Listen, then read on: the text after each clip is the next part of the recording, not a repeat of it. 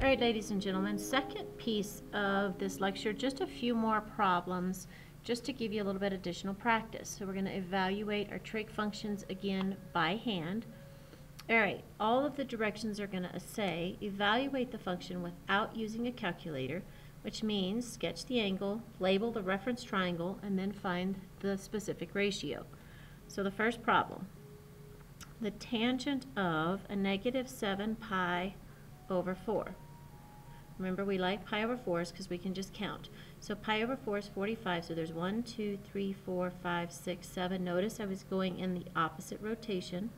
So this is a negative 7 pi over 4, which means this is 45 degrees, okay? Which means this is also 45 degrees, 1, 1, radical 2. So the tangent of an angle is y over x, okay? So that's going to be 1 over 1, which is 1. So our solution to this one is 1. All right, number 2, I want the sine of 240 degrees. So to get 240, I'm going to do 180 plus 60. So I'm going to go over to my 180, and then I'm going to add 60 degrees. So this is the 240. Notice it's a positive rotation. And I'm going to draw my little reference triangle. If this angle, sorry, I guess you can't see it. If this angle is 60, then this angle is 30. Okay, I'm in this third quadrant, so x is negative, so this is a negative 1. This is a negative radical 3, and the hypotenuse is 2. So the sine of 240 is y over h, so it's going to be a negative radical 3 over 2. And that one's done. So it's actually really fast to be able to do it by hand. All right, number 3. The tangent of 150 degrees. Okay, 150 is 30 degrees shy of 180. So this is 30. Okay, there's my 150. Here's my triangle. If this angle's 30, this angle's 60. This is a negative radical 3. This is a positive 1 and 2. Okay. The tangent of 150 degrees is y over x, so it's going to be 1 over a negative radical 3. And I like to bring my radicals, or sorry, my negatives to the top, but I would take it either way. Okay. All right, number 4. All right, number 4, I want the cosine of a negative 315 degrees. So I'm doing a negative rotation. 315 is 45 degrees shy of 360, so I'm going to rotate this direction.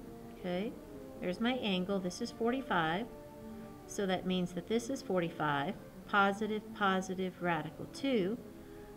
The cosine of an angle is x over h, so it's going to be 1 over radical 2. And I'm okay if you leave it like that, just in this chapter. Okay? All right, last problem, number 5. Shortest video, woohoo, is going to be the sine of a negative 5 pi over 6, okay? So I'm going to do a little conversion. Pi over 6 is 30 degrees, okay, times 5 is a negative 150 degrees, right? I'm going to draw my little angle. A negative 150 is 30 degrees shy, okay? So this is my negative rotation. This is a negative 150. Draw my handy dandy little triangle. Negative, radical 3, negative 1, and 2.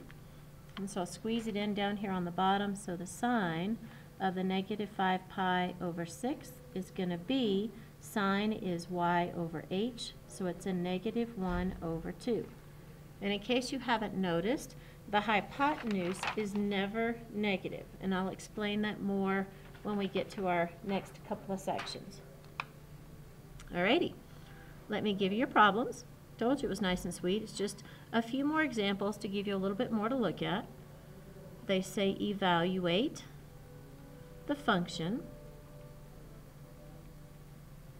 without a calculator. And remember, that means draw and label the reference triangle. I expect to see it, and then answer the question. Number 1, I want the sine of 7 pi over 6. Number 2, I want the tangent of a negative 3 pi over 4. Number 3, I want the cosine of 2 pi over 3. And then the last one, number 4, I want the tangent of 7 pi over 6. Okay? So there you go. Let me put this guy in parentheses and then I'm consistent. All right, and that is 7 pi over 6.